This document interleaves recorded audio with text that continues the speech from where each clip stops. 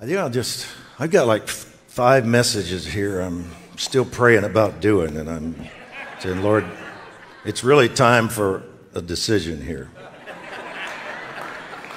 And not that I'm waiting on him. I realize he's probably waiting on me, but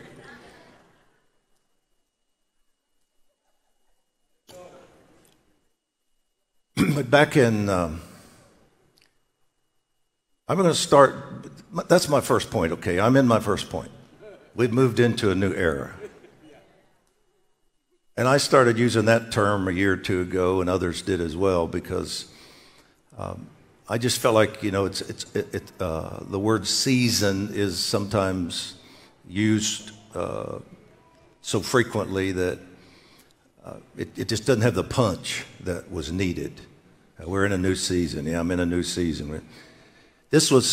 I could sense that this is so big, this is such a huge shift that I wanted a word that would capture that.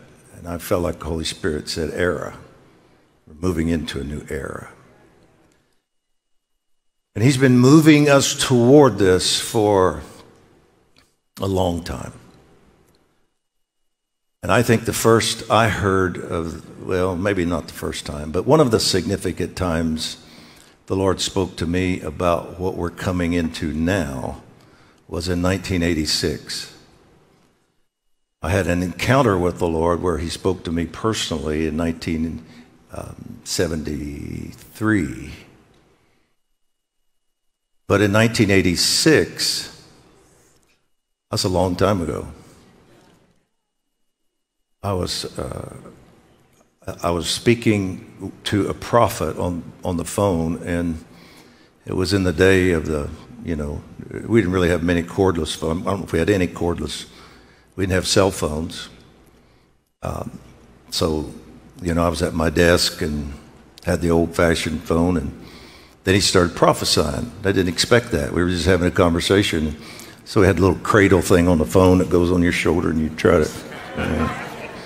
But I wasn't very good at it, so I finally I got a phrase or two, that's about it. But there was only one phrase I really needed to remember. And he prophesied to me that I would be part of something called the fresh age of the Melchizedek order. The fresh age of the Melchizedek order. The guy's name was Chuck Flynn. Big guy, had the voice of a prophet, probably the deepest voice I've ever heard. And yeah, my son, I mean, you'd feel the anointing just because of the depth. But I asked him when he finished prophesying. I said, Chuck, what? I mean, I was just a kid. He was older. I mean, I was just starting out. I said, Lord, or Chuck, what is this fresh age of the Melchizedek order? He said, well, I don't really know, brother. He said, you'll just have to study it yourself. I don't know. So I studied and did what I felt like I could do at the time. I really didn't probably get as deep into it as I would have liked. I don't think the Lord would have trusted me with much more than what I got at the time. But I did study the life of Melchizedek.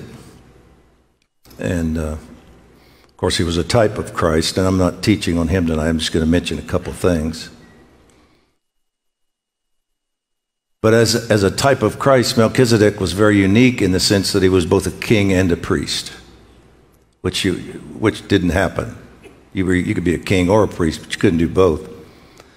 But he was both because he was a very complete picture or type of the Lord himself, who is our king and our high priest. So and then as I studied those two functions, one of the things that really stood out to me was that the priest ministered heavenward, representing the needs of humans to God, or just their own ministry upward, worship. incense, requests, petitions. Kings, on the other hand, start here and release authority to earth. So one goes this way, one goes this way. And that was interesting to me. And then the other thing that stood out was the verses that say Jesus would establish a new order of priesthood after the order of Melchizedek. And it just suddenly stood out to me that this was not one person. It wasn't just Jesus fulfilling an Old Testament type or picture as Mr. Melchizedek. He established a new order of priests, plural. And it would be a kingly, priestly order, representing his authority to earth, representing the needs of people heavenward, loving him, ruling for him. In 2000, the Lord spoke to me again. And he said, you will fully shift this nation. And then he specifically mentioned the government of our nation. You will fully shift America and the government of America when the church fully shifts from priestly intercession only to kingly intercession as well. And I didn't really fully understand it at the time, again, but I knew enough to know it went back to the Melchizedek word. That God was about to do a work in us of bringing revelation that we were more than just a bride.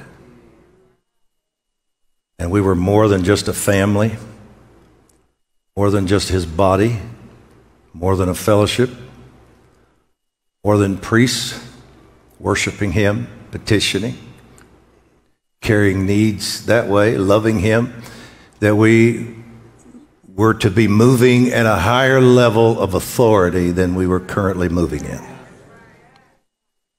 That we were to represent not only the high priest, but the king. And I knew we would go into a movement.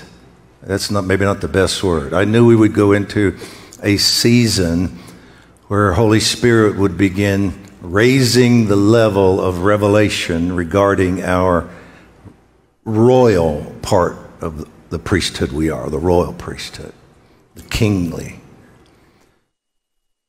And so now, 20 years later, we are moving into this.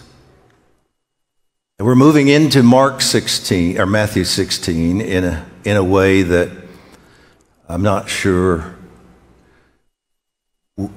we've probably never seen it. Sure, the early church experienced this. But when Jesus said, I'll build my church, and I'm not here necessarily to teach on ecclesia, this is all sort of to help us lay some groundwork to move into some other elements of this. But when Jesus said, I'll build my church in Matthew 16, build is the word oikos or oikodomeo. And it's the word family. The form of it used there means to create a lineage, to establish a household. Other references call it the household of faith. So in that one word, build, he was saying one word. He said, I've come to get the family back. I've come to reestablish that part of the Genesis mandate, which was to be fruitful and multiply. Be fruitful and multiply what? My family. Create more beings on the planet in my image. I need you to create people in my likeness. Profound. And he gave Adam and Eve the supernatural ability to reproduce human spirits. When they came together, they didn't recreate just flesh and blood like animals did. They were able to reproduce eternal beings. Just let that sink in for a minute. So that which he did in them, creating them in his image, which the word image is so powerful that it is also the Hebrew word for phantom. What's that all about? A shadow. Well, you think you saw something, but you didn't really see it. It was just a phantom. So when you looked at Adam, you would look double take and say, I thought I saw God. It's just Adam. Likeness, demuth is the word. In his likeness, that means comparable to. It is not heresy to say when he created Adam and Eve, he made them comparable to him. Psalm 8 says just a little lower than God. He made him as much like him as he could without cloning himself. And in some ways, he did clone himself. He put his very spirit in him.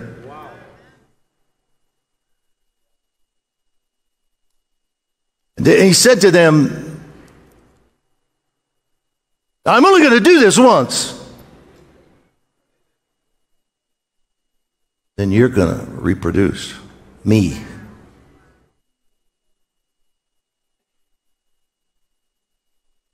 You're going to give me family.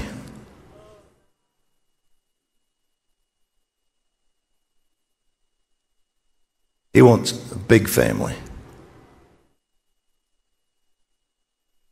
Jesus said, I came to get the family back.